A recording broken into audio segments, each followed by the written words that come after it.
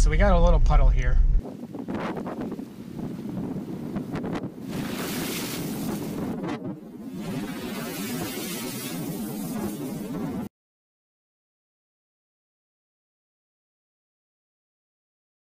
And it still looks like it worked amazingly well. I'm actually really surprised. What's going on, guys? I got some mud flaps here, so I'm really excited about these. So these are from the Model 3 part shop. They sent these to me to review for you, but to be totally honest, I actually had some in my cart on Amazon. I was just about to buy them and they emailed me and they said, hey, do you want to try these out? We'll send them to you. And I said, okay, yeah. So let's check out what came in the box. All right, so I already unwrapped them and everything, but this is flap. This one is for the back. You get 2 for the back and 2 for the front. So you can see there are 4 there. And then they also come with these screws and rivets. You do have to drill 2 holes in the front, but just through the plastic, just tiny little holes for these screws to go through. So I'll show you how to do all that. So I'm gonna wash the car. You need to wash the car to install these. It says to have the area clean. But then I'm gonna immediately go drive on the dirt roads and I'm gonna see how well these protect from little rocks and from dirt. So I'll just show them to you first, and then if you're interested, I'll have the install at the end of this video. There'll be timestamps below. Also, to go along with the mud flaps, kind of like a protect your car theme, these door latch covers. I will install these and I'll show you how those look. If you're interested in buying any of these, the links will be in the description, and you can use the code DirtyTesla4 to get 10% off. So all you gotta do is clip it over like that, and I put it on the top, and then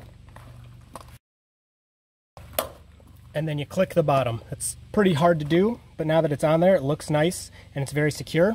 So only for the back seat, you flip over to the front of the door and this piece goes right here. And it just slides on like that, very easy. And it just looks a little nicer. I'm not sure that piece is necessary so much, but it's in the kit. Again, it's only for the back seat. The front seat has a different design than that. But these look really nice, and they're just to protect that metal a little bit.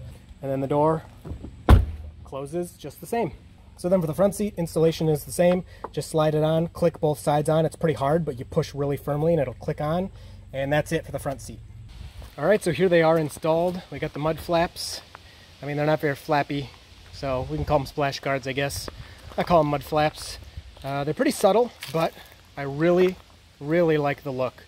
The install was pretty easy. I had a little trouble getting my pop rivets out. You'll see if you watch that part. I think I was doing something wrong though, honestly. But I got them all out. I got these installed. And we're gonna go see if they actually keep mud off the bottom. So you can see here, I didn't perfectly clean it, but I'm kind of in a rush. So we'll see if we get a bunch of mud up on there. Now, the only thing I'm a little skeptical about is back here. A big area of concern for people is this right here, and you can see those kind of flecks everywhere. That's actually missing paint and from rocks, you know, kicking up and hitting it or whatever. Obviously, you know, that guard is back there. So is this one going to be enough, you know, to stop stuff from flicking up all the way in the back here? I'm not really sure, but better than nothing, I suppose. The other thing I think people are going to be asking about is the effect on range. I was going to test it, but, you know, there's no way. Let's say these things have a tiny, super tiny effect on range. That's I'm not sure. I don't really have a perfect way to test it. Nobody does. I would say for a semi-educated guess that these are not going to affect anything at all. But feel free to argue down in the comments. All right, so we're going to go out on the dirt and test these really quick.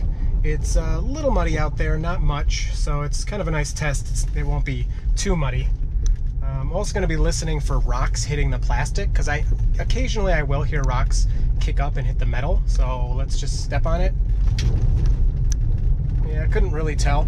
Also, I was going to mount this to the door so you could see, but I couldn't find my mount, so I will just stick it out the window and see how it looks down there.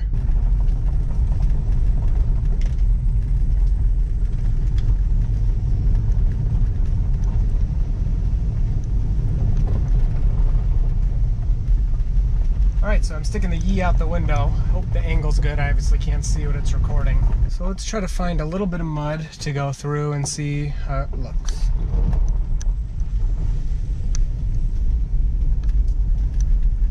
Okay, so we got a little puddle here. I don't want to fully go in that puddle, but I mean, I just washed the car, guys. Come on. All right, so we hit a puddle, and that definitely would have kicked some up, so we'll see.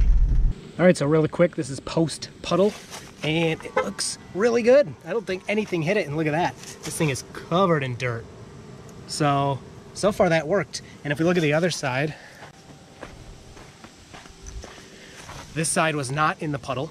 You can see it's obviously clean there, and pretty clean in there as well. So now let's hit this side with the puddle, and so you can see it with the E.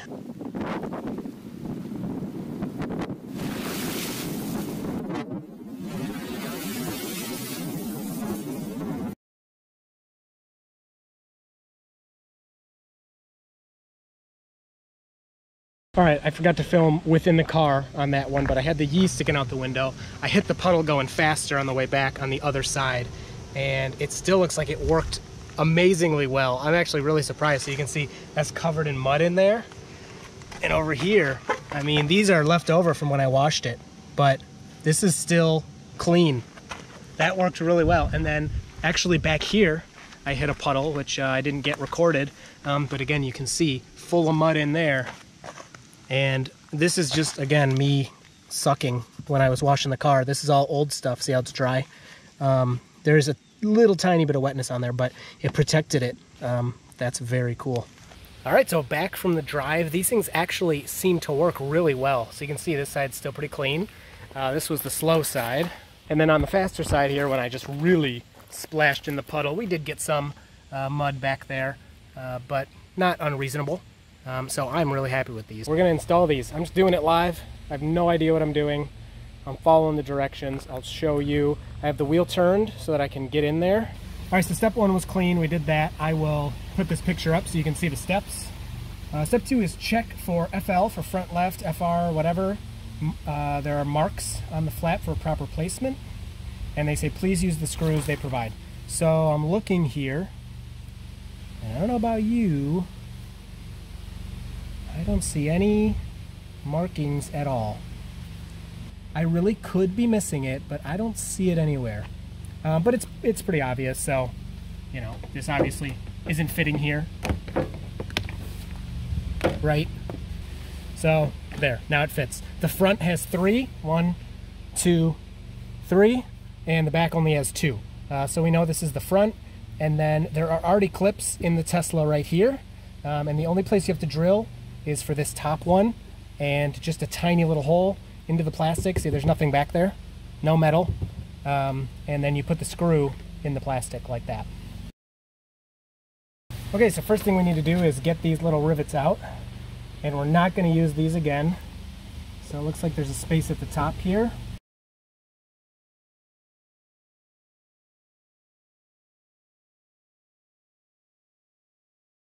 So this one broke.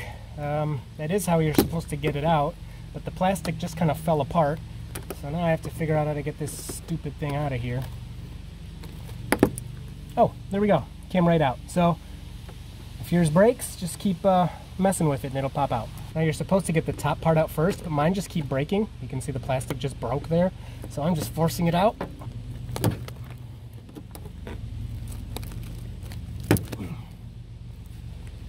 Okay, so that went terribly. Hopefully your install goes a little better. This is the driver's side, so let's see if these come off a little nicer.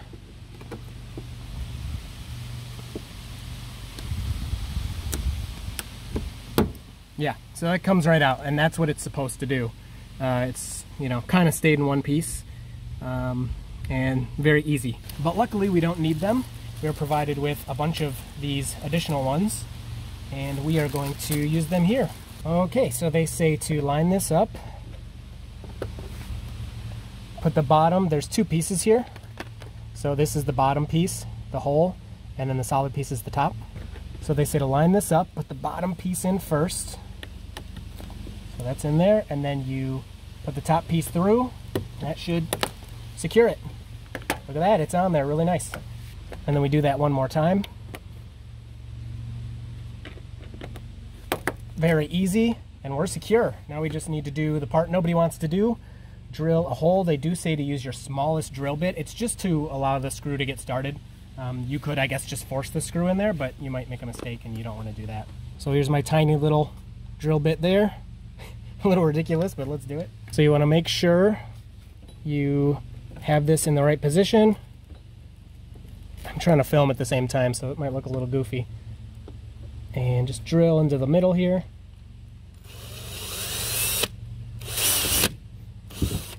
There we go.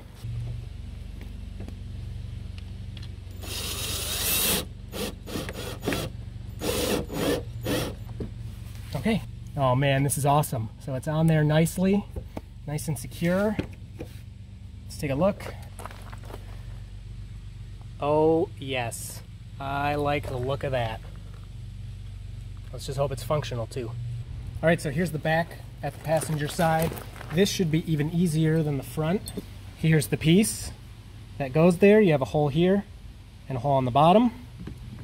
So you line this up, and there's a pop rivet here, and then there's actually, I'll show you, oh, you can see it, a 10mm bolt down here that you remove, and you just put this piece back on. But this piece, let's see if that comes off a little nicer than the front. I mean, when you take these off, they break, but I just couldn't get those other ones off.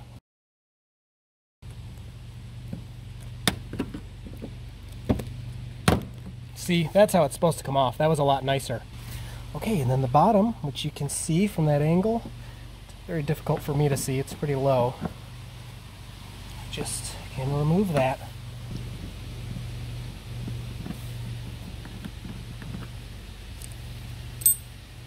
So don't lose this, because you're going to reuse this one.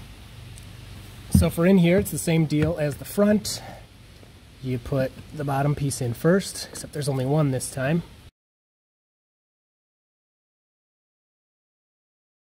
I'm having trouble getting that high enough, so I'm going to try to put the bolt back first. See if that makes it a little easier on me. Alright, now that the bolt is secure, yeah, that fits right in there, so it made it a lot easier. So do the bolt first, and then pop that in after.